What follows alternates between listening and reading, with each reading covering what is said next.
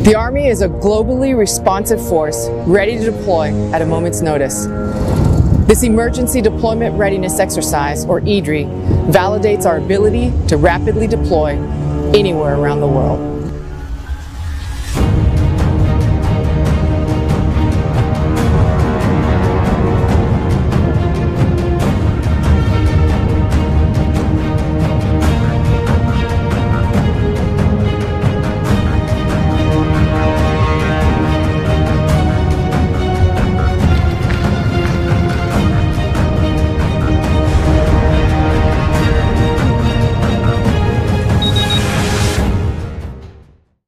Challenging training events like this Emergency Deployment Readiness Exercise strengthens unit cohesion and allows us to develop agile, adaptive leaders of character.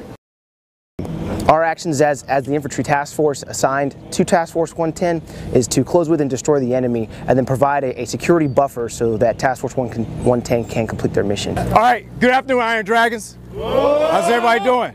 All right, outstanding. Hey, some of the things I'm saying are a little redundant, but we're saying them because they're important. There are three things I ask that everybody focus on. Number one is what?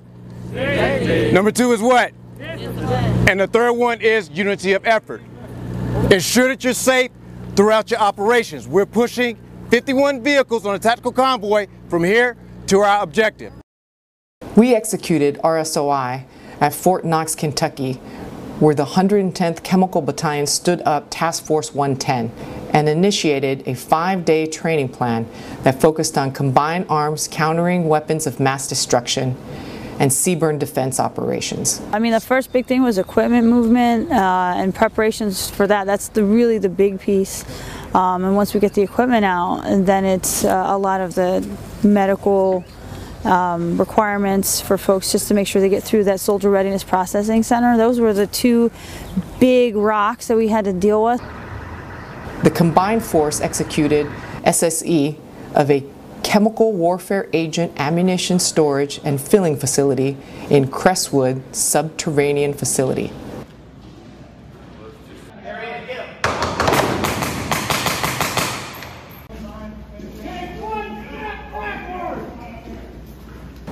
All missions required full integration of rifle company and seaborne enablers to neutralize threats and secure terrain.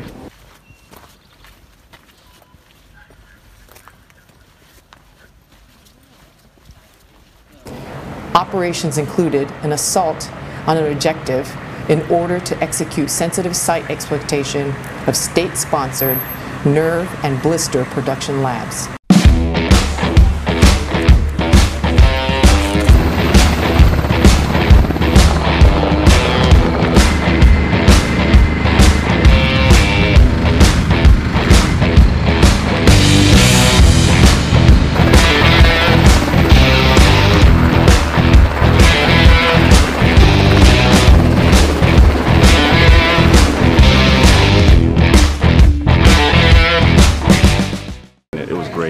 A lot of soldiers learned, they're building, they're growing, they're getting better, which is what it's about.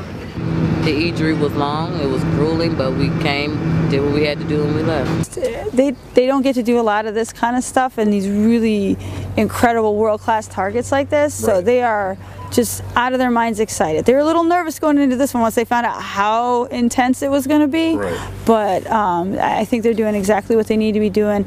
They're moving fast. I'm impressed with how fast they're moving, so I'm stoked.